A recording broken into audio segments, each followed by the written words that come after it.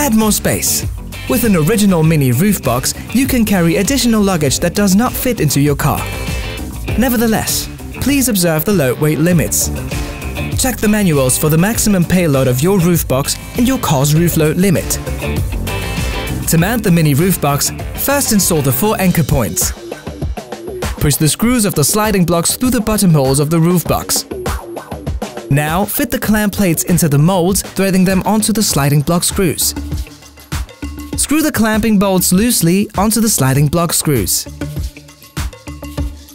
All anchors fixed? Cool.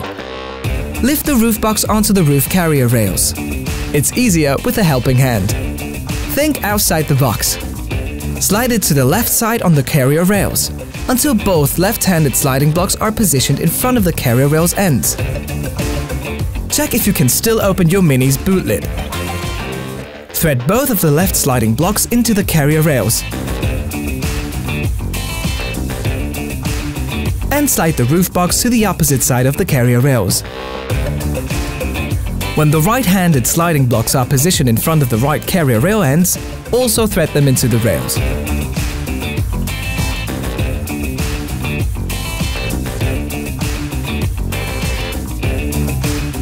Slide the mini roof box along the carrier rails toward the vehicle center and align it centrally.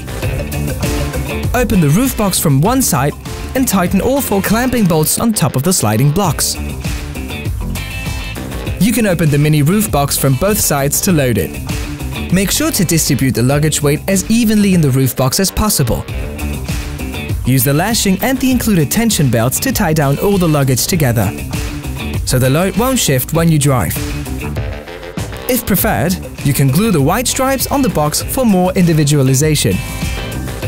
Check out our other how-to videos for more about your Mini.